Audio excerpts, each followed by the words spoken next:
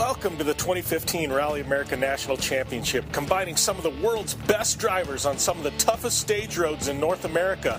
Through 8 rounds of racing spanning coast to coast across the United States, through mud, snow, dust, and forest, one radio show is there covering all the action.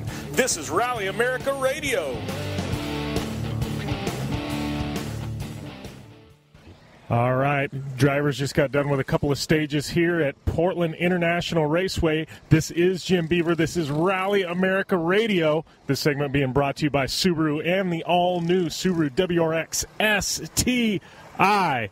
And as all the drivers come in from these two super special stages here, I call them super specials. I guess they're just special stages. I don't know what to call them here, but they got 4 stages going down at Portland International Raceway tonight. We're halfway through, 2 of them in the can, 2 of them yet to go. Drivers now have a 45-minute service park where these crews can tweak on the cars, make some changes, make some adjustments, and send them back out there for 2 more tonight. And then we got 2 days full of stages on tap for Saturday and Sunday. Weather holding steady here at Portland International Raceway. No rain, few clouds. Temperature's starting to drop, getting a little chilly out, but no wind at all. Lights kicking on, track conditions starting to dry out, and we are going to catch up with some of these drivers. All right, catching up here with Cameron Steely. Finally got your feet wet with the ST. I know things didn't quite go as you had planned, but give us a lowdown. Yeah, it's a lot different. I stalled on the start line, so that was kind of embarrassing. But once we got going, it's a fast car, but a lot of wheel spin. I gotta get used to modulating the throttle a little bit better, be a little bit easier on it, not so just gun ho. So that's gonna take a little bit of time, and then. It was very tail happy. I think that was partially because of me and my driving, and it's very slick out there. But other than that, I mean, it was great shakedown stage. We kind of got a feel for it. We're going to see if we can make a couple modifications, and hopefully I can get a little less of a heavy right foot. All right, sounds good. Well, it looks like the guys are hard at work on the car, and we'll catch up with you tonight after the next 2 stages. All right, perfect. Sounds good. Thanks. All right, that was Cameron Steely debuting that new ST here at Portland International Raceway. Round 3 of the Rally American National Championship, the Oregon Trail Rally, running 4 stages here. 4 stages here at Portland International Raceway tonight. All right, catching up with Nick Roberts, who we missed out on earlier. But, Nick, I mean, how'd everything go out there? I know this rally, I know talking with Rhea, I was able to catch up with her, and it's a little bit of an emotional rally for you guys. It is. I mean, it's really good to be back. I mean, this has to be one of my favorite events of the season, even though we've had just terrible luck. I mean, so far we're 0 for 2 in finishes here with really bad wrecks both years. So this will be in our 3rd year. Hopefully the 3rd time's the charm, and we're just going to hopefully have a really good, strong finish this year. And I'm just glad to be back, really. Well, we've got 2 stages in the books. Go back out and do 2 more. I mean, you learn anything from the stages? How did the weather, I know wet track, I know you were talking tire choice earlier. Any of that come into play? Yeah, tire choice is definitely a big deal out here. We're trying to figure out what to do. This Friday night here is tarmac, and it's 90% tarmac, 80% or 20% gravel, 10% gravel, I should say. And, it's really the only event of the season where we get a lot of tarmac experience. So, I look forward to coming out here and trying having fun on the tarmac, but now we got rain, so all of a sudden it's wet tarmac, and I have really 0 racing experience in a wet tarmac. So tonight I'm really just trying to take it easy. I don't want to make any mistakes, put the car into any tire barriers or anything, and just live through it to finish tomorrow and hopefully not lose too much time tonight. That's the plan. So, looking at the whole rally as a whole, obviously finish tonight, keep the car clean going into tomorrow. I mean, for you guys, what's the goal for the rally this weekend? I think the goal is to win SP, maybe 2nd overall. I think, I'd like to try to start knocking off some open cars if I can, but those guys are fast and they're quick, and it'll take a lot of commitment to us to try to make that happen, but we're going to try to push on them anyway. No way we're going to catch Higgins, but I think we can settle in for beating some of the other open cars. But tonight, like I said, we're just going to try not to lose too much time. Then roll into tomorrow, we'll just be flat out, give it all we got, and then try to build up some lead, gain back any time maybe we lost tonight. And then Sunday, hopefully we'll just see where things shake out and push if we have to. Well, and I know, we haven't really talked about it, but you debuted a new car at 100 Acre in obviously not ideal conditions. So this is really the first chance you're going to get to stretch this car's legs out and kind of see how fast it is. Yeah, and that's what I'm really excited about. Looking forward to tomorrow and the following day. I mean, it was kind of a big bummer at 100 Acre Woods to show the car, have the car show up with a beautiful car, and the conditions weren't ideal. We had a little electrical gremlin we ended up dealing with, and caused us to have to pull out of the race. But we got it sorted. We're here now, and it's a strong car. It's probably the nicest car I've driven that we've built so far. I'm really excited about it. To get out on the stages to do for tomorrow, it's going to be fun, and I think we're going to be able to kind of step our game up a little bit. And, like I said last week, earlier in the week, spending time with Higgins, doing some driver training with him, I feel really good, really confident, and hopefully be able to take some of that and put it into practice this weekend. It's one of those things, you get to learn from the best, and it's one of those you think you're really, really fast, and you get in the car with Higgins, and it's like, oh, crap, I got a lot to learn, right? Well, that's just it. I was telling him when I started training with him, I'm like, I've never been in a car faster than what I've driven it. So I don't know what a car can do past what I can do with it. So just to have the opportunity to get in the car with him and have him drive my car and just see what this car is capable of just really encouraged me, and just really wowed me. I mean, he's an incredible driver. He's an incredible teacher, and I just enjoyed spending the time with him. Awesome. Well, we'll let you get. Looks like you got about 30 minutes left, so we'll let you get some rest, and we'll see you out there for 2 more stages tonight. All right, sounds good. We'll catch up later. All right, thanks, Nick. Continue to make our way down through this paddock area, I guess service park, paddock, service park, whatever you want to call it, but making our way down here. All the cars now back in from the first 2 stages, able to catch up with a couple of the drivers. We're going to see if we can pop in here and sneak an interview with David Higgins. But, man, talk about some great racing so far out here on these stages on the tarmac. A lot of drivers really digging it. Wet conditions changing things up a bit, though.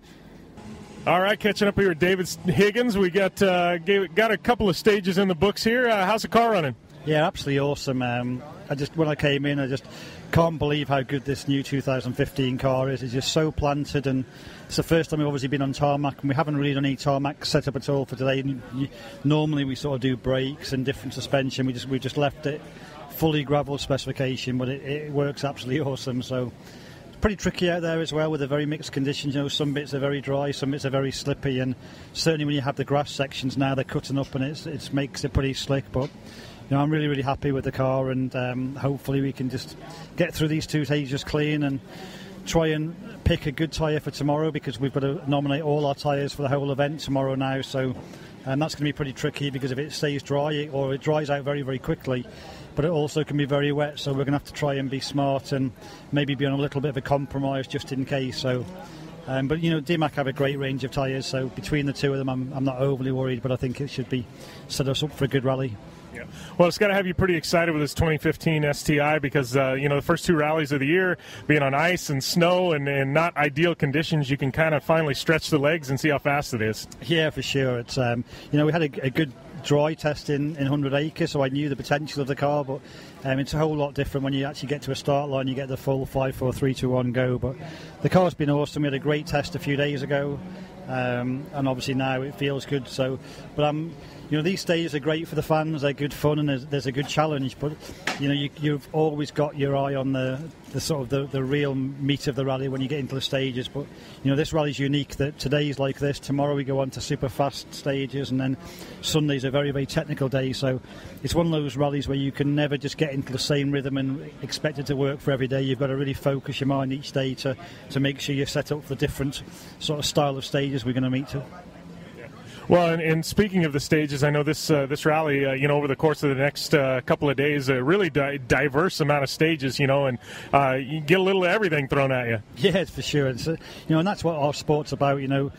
Rallying is about different conditions, different types of stages, and this rally really tops it off. We have everything here but the snow, hopefully. So.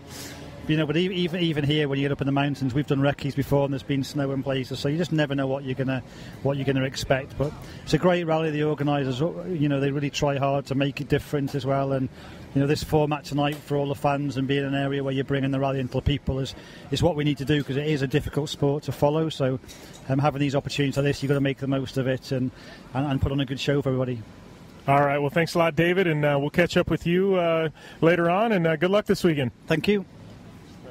All right, making our way through the service park here and catching up with Brenton Kelly. Got the Dirtfish badge on your suit. How did the tarmac stages go out there? Went really, really well, actually. We're on gravel tires. We had some full slicks, but it was looking pretty wet out there, and the wet grass kind of... I felt like the risk of going slicks on grass was not worth the risk. So really, it's all about the risk out here, and times are looking really, really good, surprisingly good. I think we're only about 5 seconds behind Nick, and we're a couple seconds ahead on Fatella, so... just going to keep the same pace here tonight and get out tomorrow and actually do some pushing. So having fun. How was the new gearbox? I know that was one of the things coming in. You were kind of hoping. No, you said you felt like you had more power, but you just never know. I mean, feel good. Yeah, definitely. A couple times where I'm maybe a little too eager with the shifts, but it's actually feels a lot more aggressive, and the whole car feels a lot better. I mean, these guys did a really good job in between the events getting the car set up good, and I'm having fun. The car's feeling great, so keep that going. All right, sounds good. Good luck out there for the next 2 stages. Awesome, thank you. All right, catching up with David Sterks. How's everything going? I heard possibly a little bit of a fire. Yeah, at the end of the first stage, the bottom of the engine was in fire, and so we had to shut it down. And I thought that was going to be it, but then we shut it down in the car. Everything was looking fine, so we did the second stage without the anti-lag, and not careful. We went, but we more careful that we will have been usually. And actually, we have a new carbon skid plate, and it was hitting on against the headers, and that's what got the fire. So it's actually the skid plate that got in fire. But maybe definitely a benefit to having these stages here tonight instead of things happening out on the stages, huh?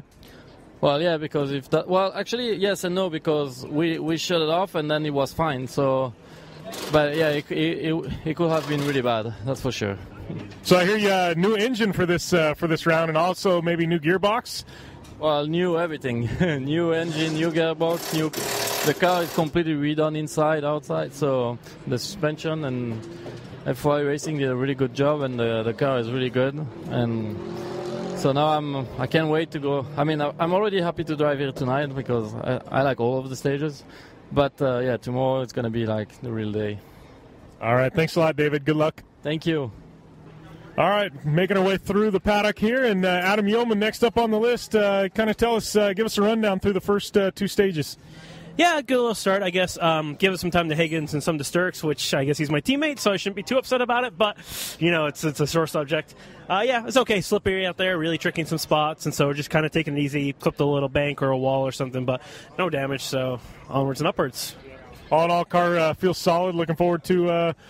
I guess the rest of the night and tomorrow? Yeah, it'd be great to get through these 2. Hopefully no more drama, just nice clean run, and then get on the gravel tomorrow and have a good push and see if we can make this time up. All right, thanks a lot, and good luck. Thanks. All right, and that's been our quick run through of the service park area. These guys starting to roll out. We're going to have live coverage here in just a little bit of the next 2 stages. So sorry it was brief, but we got to wrap things up here on Rally America Radio so we can bring you some more coverage here in just a few minutes. I got to make my way out on this tarmac to the other end of Portland International Raceway so I can bring you some live play-by-play commentary here in just a few minutes. Thanks for staying tuned to Rally America Radio. I'm your host, Jim Beaver, and we'll be back at you in just a few minutes with some live play-by-play commentary from the stages here at Portland International Raceway. The Subaru WRX and WRX STI, a 268-horsepower turbocharged Subaru Boxer engine, rockets the WRX around corners and down straightaways. A race-ready 305-horsepower turbocharged Subaru Boxer engine keeps the WRX STI a rally legend. The Subaru WRX and WRX STI, it's not a sibling rivalry, it's a tag team. Get the latest from Subaru Rally Team USA at Subaru.com/rally.